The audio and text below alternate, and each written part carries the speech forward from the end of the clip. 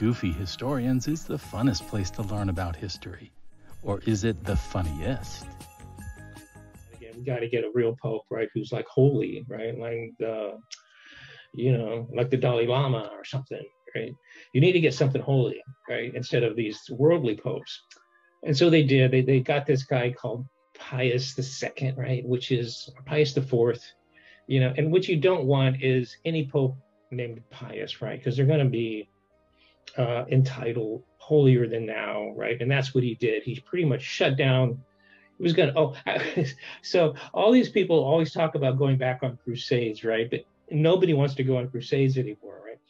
So Pius IV goes down. Now we're gonna have to go fight the Muslims again because they're Muslims and we don't like them, and we're gonna go fight them. So he calls a crusades to go fight the Muslims, and this time in the Ottoman Turks. And he goes to Venice, and nobody shows up for his crusade.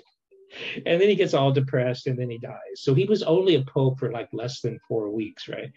And the theory goes that it's probably actually Julius II that had him poisoned, right? Because he spent all this time waiting to get through the Borgia popes. Now he has to sit through Julius and a crusade. Goofy Historians is the funnest place to learn about history. Or is it the funniest? Does history repeat itself? Not really. But sometimes it kind of rhymes.